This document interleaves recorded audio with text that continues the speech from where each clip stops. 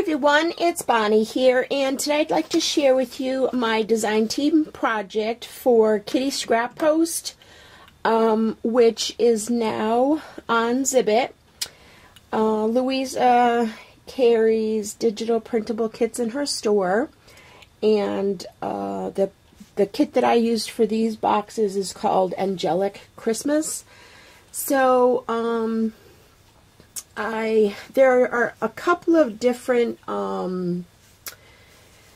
themes and colors that I just couldn't decide on using, so I chose 3 of my favorites. I love them all, but these were my very, very favorite. So let me start with this one right here. This cute little treat box I had purchased at the Hobby Lobby, okay, and then just covered it with this absolutely gorgeous paper from Louisa's store, and again, it's the Angelic Christmas, and I just love this image right here. So I distressed all of the edges here, and then over here I used some script and texture paint.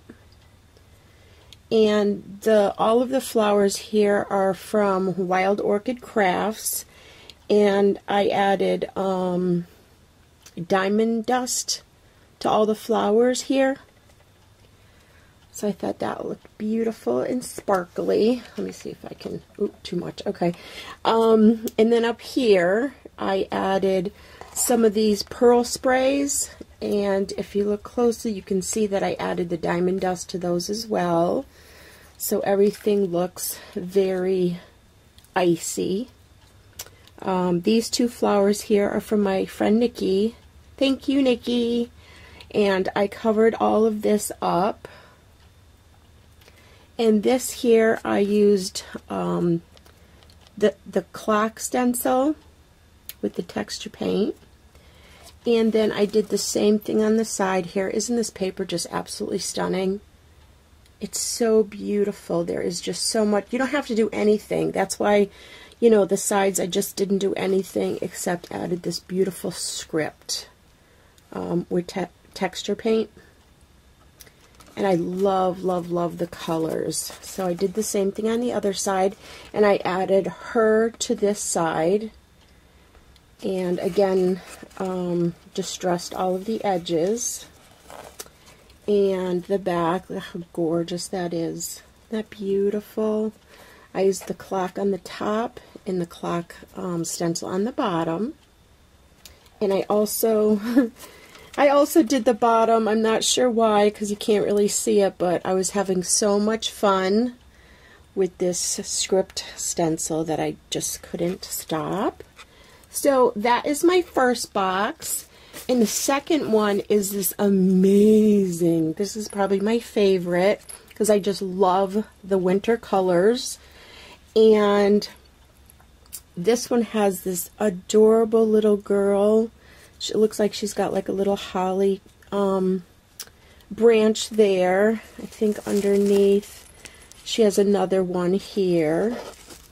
And that is her beautiful wing that I sadly covered up with this flower here, and this is by Recollections, and I added these just picks from Michael's, and these cute little flowers there, and a white leaf, and these, see how it jingles? I have these stamens, and it has the feathers with little bells attached to it. So I did the same thing on this and distressed all of the sides and used my texture paint with the clock stencil. And on the top I just have this bling here that I had in my stash. I'm not sure where it's from. This is, all of these are all Recollection flowers. Another white leaf. And here's more of those stamens with the feather and the little bells that are hanging off of it. And I got these at Joann's. And the side has this absolutely stunning image of this fairy. Isn't she beautiful? Gorgeous, gorgeous, gorgeous. So I put her on the side, added some more of that script on the top and the bottom. Everything's all distressed here. I did the same on the back. Aren't these colors gorgeous? Absolutely stunning. And there's the clocks up here. And this paper here actually has a clock image in it. See up there and up there? So that was cool that I added that right in the middle. And this side, oh, I added the script on the top and then the clock on the bottom here. So it gave it some nice texture. Oh, I guess I did the bottom of this one too with my texture paint. I love the clocks in this. So beautiful. So I have that box. And then the last one here is this little angelic angel cherub. Isn't she so cute? So again, I distressed all of the edges, and this time I used stickles, and I can't remember the name of the one that I used. Could be, I'm not sure. Alright, so anyway, I added this snowflake here that I got from Michael's. It was already glittered. And then this rosette flower, and I used, I glittered all that up too. And then added this beautiful dove, which I also glittered. So this one's like all shimmery and shiny. And then up here I have some more beautiful flowers. And again, they're all glittered. These are from the Hobby Lobby. These I got from my friend Anna, who went to LA and shopped for me. And this one too. This one's not really sure. And then I have some bells that I added here. And I painted them white and added glitter to that too. And then added this fun little stuff here. And then up here I had this trim. Isn't that cute? It's all sequins. So I added that too. So I thought that looked really beautiful, very shiny and shimmery. Okay. And then the side, I basically did the same thing. Distressed it and added the clock. And back here I couldn't do anything with it because I didn't want to cover her up at all. She's just so beautiful. And there's the top. Okay, and then the side here. Look at this beautiful rose right there. It's gorgeous. And then the bottom, I added her again. I just love her. So pretty. So those are my altered treat boxes. And then I'll show you some decorations that I also created. These here I made with the Angelic Christmas bottle cap collage sheet, also sold in Kitty Scrap Post. Oops, hang on. Okay, on Zibbit. So these are little snowflakes that I picked up at Michael's, and they're the wooden ones.